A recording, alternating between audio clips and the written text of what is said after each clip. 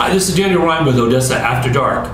On this episode of Odessa After Dark, Zach Herrard will speak with Jonathan Horne, who's the director of a new play at the Black Box entitled A Night with David Mamet. And we will have a new book review by Randy Ham. But first, we will talk about the developing story of Rene Sanchez. If you remember, Rene is the first story that we ever did on our May 5th episode. Rene went missing 4 years ago from his house. He walked away from the garage. We talked to his wife, Esther. We found out that he was at a party, and the last person to see him was Miguel Venegas. We learned this week that Miguel has confessed to the murder of Rene Sanchez, and so we will bring you the latest of that story.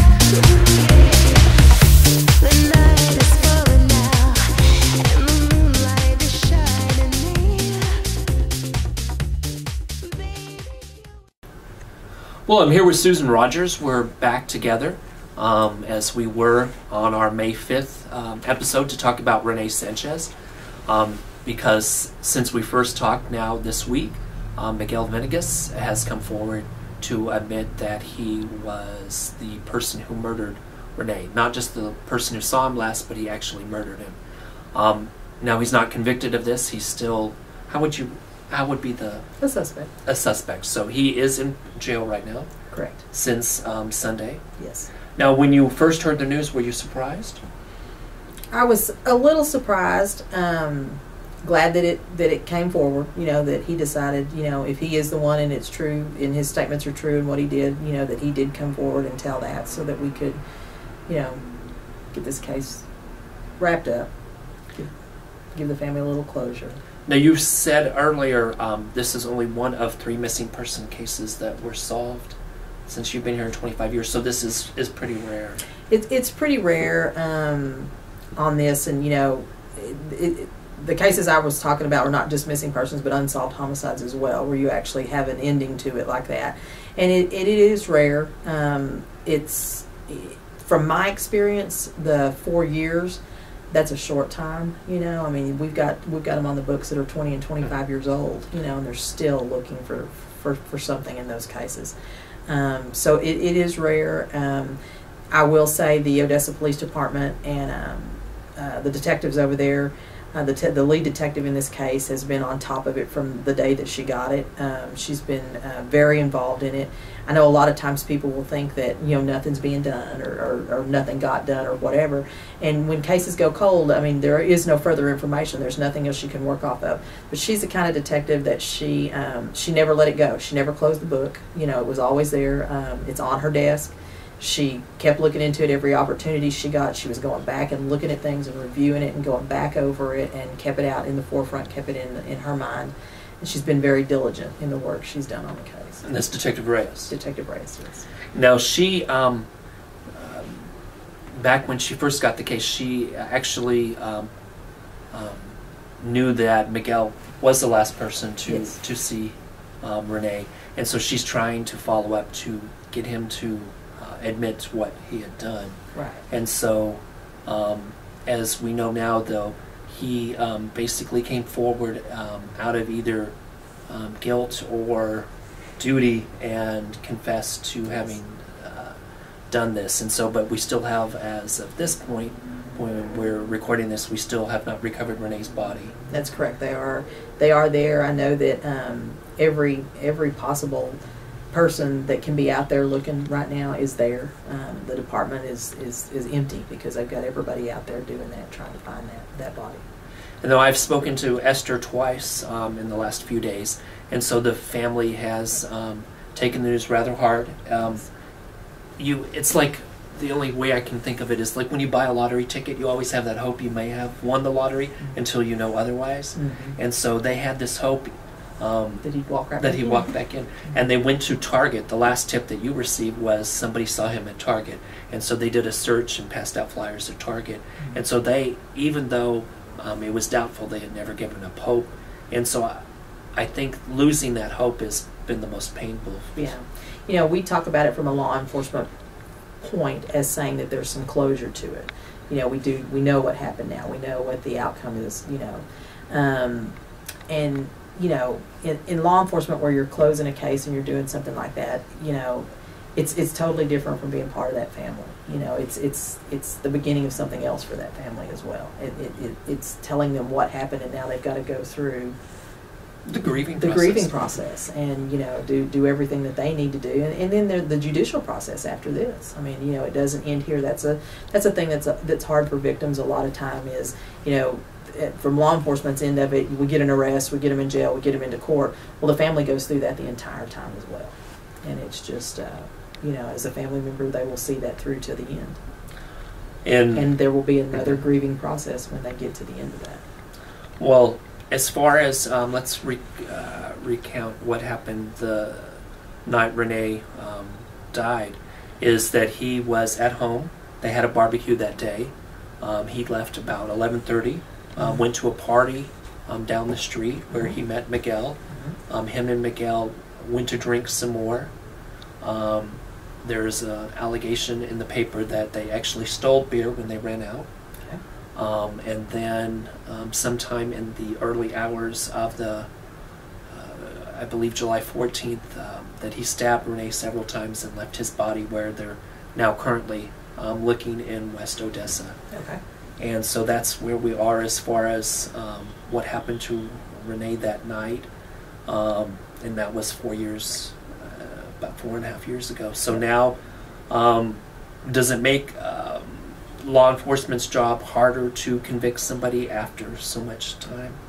You know, it gets harder as the time goes by. There's more work that has to be put into it. But like I said, you know, kudos to the Odessa Police Department. They are absolutely on top of it, have really never not been on top of it. You know, just had to wait for, you know, you hear them talk all the time about you need that one break, and they got that break. And of course they're running with that.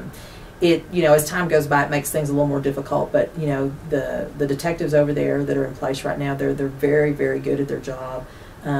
Due diligence is wonderful over there. They are on top of everything. They'll cover every base. They'll take care of it, and they'll make it happen. Now, as far as Crime Stoppers, as he was listed as a missing person, has it increased any tips this last few days? Not thus far, because the police department has not had us ask for anything yet. You know, you know, if they come to us and tell us that they need to know some information about this or that, or you know, where he was seen later on that week, or you know, stuff like that, we'll go in and put that in. But they're not at that point right now. I mean, they are totally focused on finding that body. And so until they come up and say, you know, we need some more help with something else, you know, of course, if anybody knows anything, I mean, if anybody was with him after this happened, or he said anything, admitted anything to them, or anything like that, of course, we want that information. And we would like them to call us and give us that information. Well, after 4 years, there must be somebody who maybe saw him that night, or he talked to him. Or talked to. This is not something you do and don't talk about it, you know, and the person he talked to, or the people he talked to, may not realize exactly what he was talking about till now, and they see this and they know that, you know, this is what he meant by what he said, you know. And so, you know, if you know anything, if you were around him in those days afterwards and he was acting weird, or you know, or whatever, you know, that's information that the police could use, and we would welcome that. And as I was telling you earlier, ever since we talked, I've been following Miguel on Facebook, because he did have a Facebook account, and that he has a pretty large family in this area. And so I would hope that maybe if any of them had any information that they would like to share anonymously, this would be a good outlet for them. Absolutely. We'll still take any information there. You know, until the police department tells me to take him off of our side as a missing person, we've still got him up that way.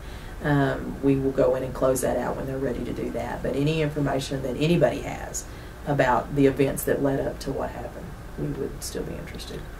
Well, thanks for, I mean, it's great to have an outcome It's always sad to have this type of outcome. Right. But it is nice that the police department did their work, and that Crime Stoppers, of course, did their work and took in tips. You know, you guys have added a lot to this. The viewers that watch your program, they talk about it. You know, they talk about it out in the community, and that's what we need. I mean, that's what makes your program work so well. That's what makes Crime Stoppers work so well. Is, you know, you keep it out there. We don't let people forget about it. People who may know these things, you know, if you know something, if he happened to talk to you and you have information, you're going to keep hearing about this. It's not going to go away. You know, get it off your chest. Give us a call. Let us know. At least you'll know you told someone, and we'll take it from there. Well, and now that Miguel has confessed, I mean, there's no reason to keep secrets anymore. No, absolutely not. And so if you've got information about anything that happened that night, or anything that he's told you, that's something we would be interested in. Okay. And so the number is? 333-TIPS, or you can hit our website at odessacrimestoppers.org. And then we will be back with Susan actually next week as we talk about what Crime Stoppers does and some of the other cases that they look into. So we look forward to seeing you 2 weeks in a row. All right. Okay, thank you. Thank you. We're here on South Moss near Interstate 20 where the search for the body of Rene Sanchez is going on. This is the area where Miguel Venegas said that he left Rene's body. So far, it has not been recovered. When I spoke to Esther yesterday, there will be a service for Rene. They are hoping, though, that they can have a funeral with the recovery of Rene's body. And so we're going to now show you some video from our interview with Esther about the night that, unfortunately, Rene was murdered. And so let's have that video now. I'm here speaking with Esther Armendariz, who is the wife of Rene Escobar Sanchez. We really appreciate you taking time to talk to us. I know some of the information about Rene personally, but it's nice that you sit down to talk to us, to tell us a little bit more. So I'm going to ask you a few questions if you're ready. Okay. First question, how did you and Rene meet? We worked at Walmart together, and that's how we first met. And so, we were overnight stalkers, and yeah, so. And so you worked together, and then kind of went out on a date, and. Yeah, you know, we started talking, you know, and then like a date, you know, and then everything, you know, from then on, it, we progressed. And how long were you two together before he went missing? Before he went missing, like five years. Okay. And now, how big is your family? How many children? We have 2 kids together. A daughter who's 7 and a son who's 5. And so, does Rene have any other children, or just those 2? He does have 2 other children. As far as their age, and his daughter lives in San Angelo, and the son that lives here in Odessa, Texas. But they're older. Yeah, they're older. I think his son would probably be like about maybe 12, you know, around there somewhere. Okay. Okay, so the most asked question that you've probably had, and you've probably, you know, thought over it, but can you describe what happened July 12th? Well, I mean, I remember that day like it was yesterday, you know. It was that Saturday we had, I went shopping, you know, to have a little barbecue, just me, him, and the kids, and you know, we went to the store and everything. We came home, and it was, you know, everything was going good, you know, and you know, he cooked the barbecue and everything, and then that's, well, pretty much, you know, a friend of his stopped by, you know, and then left, and we came inside, and then he went back outside, you know, to go. He just sat in the garage to just have a few beers, you know, and that's the last time that I saw him was, you know. Okay, now when he was in the garage, you were, and the kids were in the house? Yeah. Mm-hmm. Okay, so what were you doing?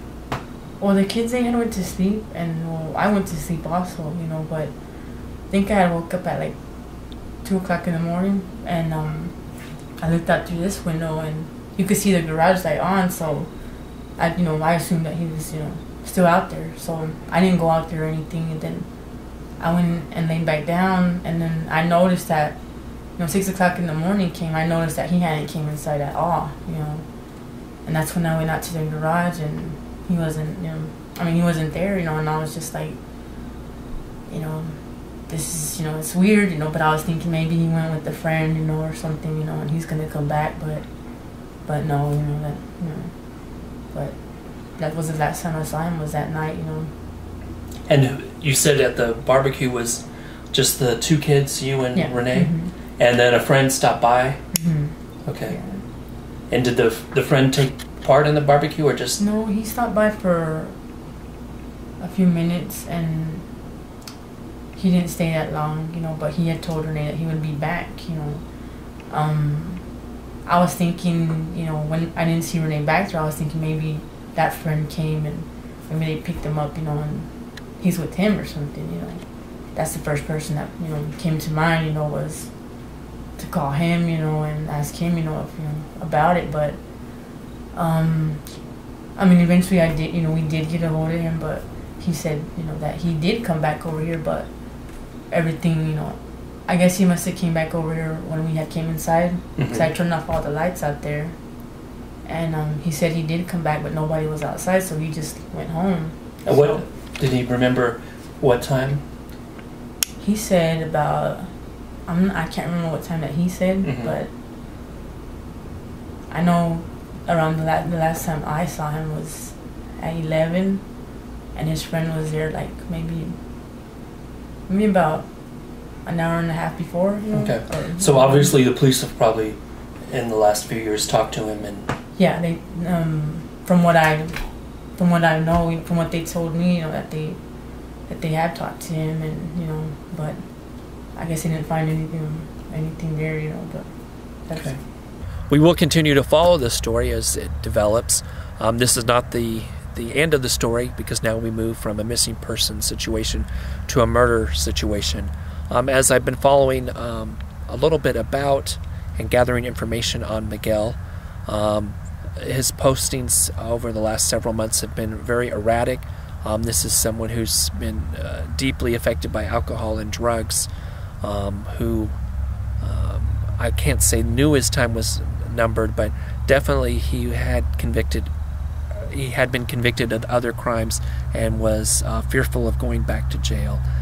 And so we appreciate everybody who's watched this story develop over the last several months. As I said, this was our first story we ever reported on, and though we are glad that Rene is no longer a missing person, we share in the despair and heartache that Esther and the entire Sanchez family feels that the end turned out like this. And so we do hope that we have a service and the police out here find Rene's body soon. So this is Daniel Ryan reporting for Odessa After Dark.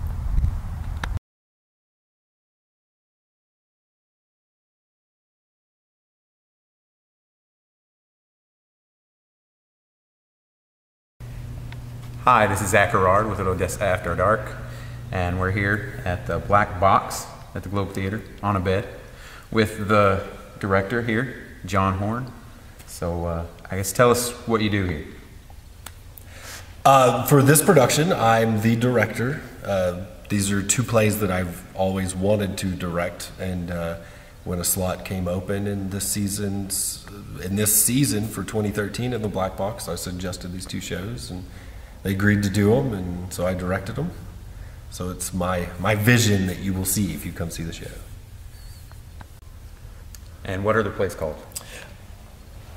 Both plays that we were doing for our night of David Mamet are, the first one is Sexual Perversity in Chicago, and then the second one is All Men Are Whores and Inquiry.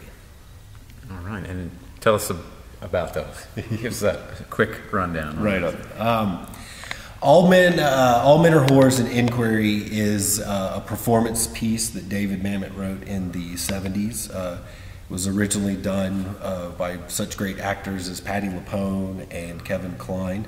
Basically, it's just an examination of the primal side of men, the thing that makes us sexually driven, and just poses some questions about what sexual orientation men truly have and what men truly want And I guess to sum it all up, it basically it concludes that we're sexual beings, no matter which side of the fence we're on. It's sex. That's our big thing. That's what drives pretty much 90% of our thinking. And now we're here in Odessa, and this is these kinds of, from the titles and the synopsis you gave, it's a little bit of a departure from what usually goes on here. So yes. How's the response been so far? So far, pretty good. We do have reservations, so I mean, people are going to come. We don't have Westboro Baptist on our butts yet, or we don't have that neo-Nazi group floating around picketing us just yet. The advantage we do have, if anybody wants to protest, they can't because we're on the college campus. So we do have that going for us. I mean, they could probably still chunk Molotov cocktails and, you know, shoot guns at us if they wanted to. God forbid. I don't think that's going to happen. But it's a mixed response. You know, some people that we've told them what we're doing and they're like, oh my God, and freak out. And they're like, y'all are going to hell. And some other people are like, wow, finally some culture in Odessa. So. All right, and the name of the other play is Sexual Perversity in Chicago? Yes. Right? Okay, yes. Tell us about that. Sexual Perversity in Chicago examines even deeper, that primal instinct in men, as well as examines how we let society, our friends, influence the decisions we make, especially in what we think is attractive and unattractive. You know, that social norm that magazines and television say is what it should be. And it just follows the story of two people that basically they fall in love and then fall out of love in the span of the play. And it all has to, they're both influenced heavily by their friends who have an attraction to them and want, their friends are very selfish and just want to keep them to themselves. It's about as well as it does delve into the sexual perverse nature of humans. There's some really great funny moments. If you like Seth Rogen movies, Judd Apatow movies, Sexual Perversity is definitely the show for you. And tell us the dates. When can we see this? The dates. Okay, we open this Friday, which is January 11th. We have a show Friday and Saturday, the 11th and 12th, as well as the 18th and 19th of January. Both shows start at 8 o'clock. To get tickets, go online to Mark 10, the number 10, theatricals with an S.com. You can purchase tickets online or call the number that's on the website. Thanks for sitting down and talking. See y'all later, I guess.